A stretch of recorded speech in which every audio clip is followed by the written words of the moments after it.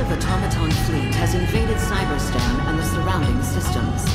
Early reports indicate that this armada may be over 10 times larger than all previously encountered automaton forces.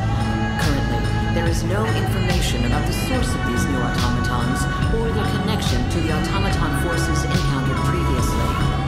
The unprovoked assault lasted nearly hours, quickly overwhelming the relatively undefended planets on the galactic fringe.